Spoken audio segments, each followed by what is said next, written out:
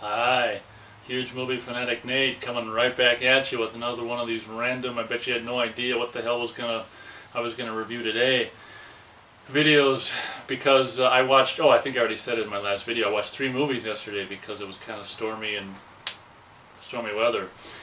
And this was one of them, along with Tin Man. This was one of them. You can tell by the price that I got it months ago, because it's a $3 half price books, as opposed to now luckily now they have the clearance Rolly Rack movie DVDs, $2, which I'm very grateful for. That's flippin' fantastic. So I mean, this was on the the Rolly Rack and clearance $3, and I'm like, I never seen it because I'm not a huge war I mean, I'm not a war, I don't like war at all. And I'm not a big war movie person. Although I can say, obviously, that the best war movies are anti-war movies. And this, I guess this is kind of, it's not so much anti-war as just anti what happens in this movie. So, it's really, I don't think you could really necessarily call it anti-war. It's just anti-rape or something. But like I've said before, I don't read the back of boxes just because I don't want it, I don't want it to ruin anything.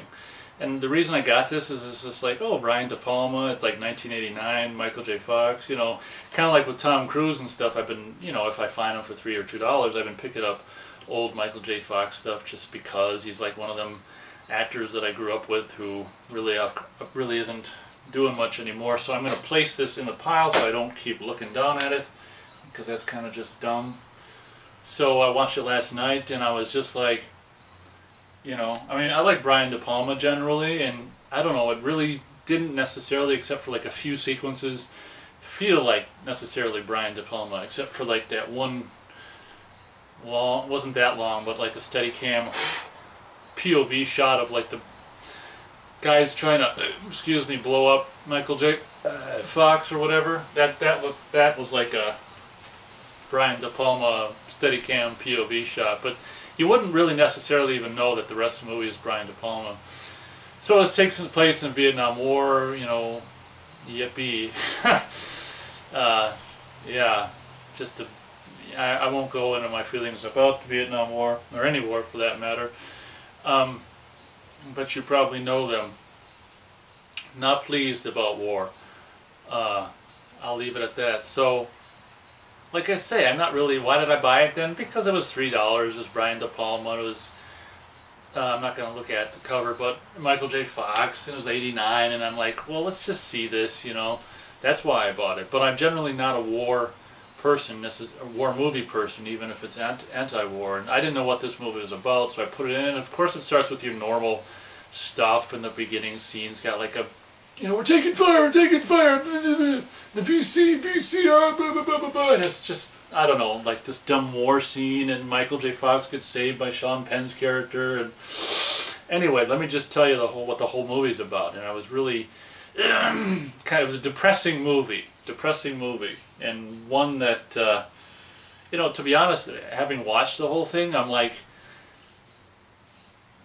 did it even warrant being made, is kind of what I was thinking at the end of it. I was like, all the money, all that manpower, all the time that went into making this, and it's just depressing, So the whole movie is just about, I'm going to get depressed just telling you what it's about, but it's basically about, it starts just with generic, like, non-war stuff at the beginning, and it's like, okay, what's going on here? And the whole movie is basically about the, I don't know what they call them, a company, like if the 4 or 5 guys or whatever are going to wherever, I mean, is it a company of men, battalion, I don't know what it is, but a group of whatever, 5 of these soldiers guys, along with like, this is John Leguizamo was actually in this movie, I was going to say, as opposed to River Wild, if any of you watched that review. I was trying to think of that kid's name, and it was, which of course I forgot. I remember last night, because I jokingly, as I was watching it, was like, oh, there's, and I said the kid from River Wild meeting John Leguizamo as a joke, and I was like, ha ha ha, you're funny, and I said thank you. Anyway, this movie's really got John Leguizamo versus the kid from Jurassic Park in it, and also John C. John C. Reilly, who was actually in River Wild as well, and Sean Penn is like the, what do they call him, Sergeant or whatever, in command of the little group of 5 guys. Joseph Mazzello, that's the kid's name from Jurassic Park and River Wild. So it just follows these guys, and they're like, because after this beginning war scene, it's like, we're gonna go get laid, we're gonna go into town and get laid, you know, we're gonna do some, you know, natives, you know, yeah, not natives, well, whatever, we're gonna do some women, you know, I didn't say cunt, I didn't mean to say cunt, I was gonna say country. Oh, I'm really digging myself in a hole. Country, you know, native women of that, native to that land. I don't mean like natives that, like with spears and leaves covering their genitals. So, oh man, I'm gonna climb out of the hole here. So, it turns out like they were gonna go into town and do some of these women, you know, prostitutes, from Vietnamese prostitutes, and it's like they got all ready to go in there and screw women, and it's like they go over there and it's like, can't go in there. You know, VC's all over the place in there. We don't want no one in there. So basically they were denied to go in there and screw women. So then like I think Sean Penn comes up with the idea, because then they get told that they gotta get sent out and go do this shit or whatever the next day or whatever. So like, you know what we're gonna do? We're gonna kidnap a Vietnamese girl and take her with us. Little portable R&R. That's a line from the movie, portable R&R. So basically portable woman to rape and shit. Oh man, now I'm going to start getting depressed as I describe this. So the whole movie's about them kidnapping a woman, a girl, out of the frickin', you know, whatever, what they call, I can't remember what they called the little thing they sleep in and stuff. Hutch or something. And they kidnap her out of there, and that's bad enough, but then later on they frickin' rape her and beat her face. And so the movie's about these assholes, soldiers taken. It says in the beginning of the movie this is based on true story. I mean, of course, you know, whether this is actually a true story or not, I mean, obviously it is anyway. I mean, this stuff happens, it's probably happening right now as I record it, and it's probably happening somewhere around the world as you watch it, and it's just always, something like this is always constantly happening, unfortunately. And even if it's not based on something true, I'm sure it, you know, obviously has happened, because pretty much everything has happened. It's just, that's why it's depressing to watch, because you know it's happened, and it's happening probably right now in some other country or this country, or, you know. So they kidnap her, rape her, and, you know, Michael J. Fox is kind of the conscience, you know, of the audience, hopefully. The guy who, you know, isn't exactly, I would be in the exact same position. Well, I wouldn't be in that position, because I wouldn't be in the fucking army or whatever the fuck they're in. I wouldn't be over there, but, oh shit, that's back when they drafted you, so maybe I would.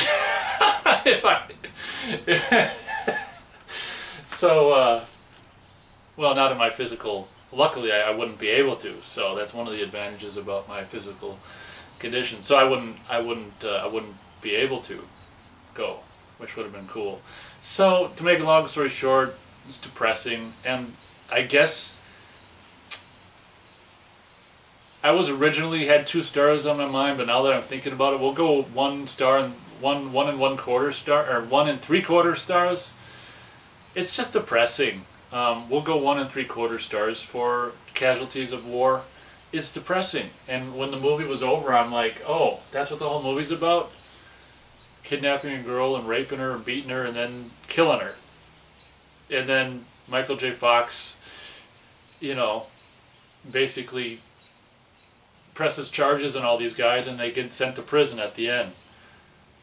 See what I mean? About like, what, like who said, yeah, let's make this into a movie, and spend millions and millions of dollars to do it, and pay for these, at the time, probably, well, I don't know about Sean Penn, but I know Michael J. Fox was obviously a big name in '89. I mean, huge.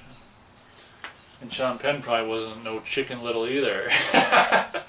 So that's what I mean about what the... So, if you like war movies about shitty soldiers raping innocent people and killing them, you might like... I would suggest you get help, and then, you know, you don't need to see this movie because you're already sick enough as it is, so, in my opinion. So thanks for watching my Casualties of War review, and I wouldn't recommend it. Not at all. I mean, really nothing redeemable about it, you know. Thanks for watching.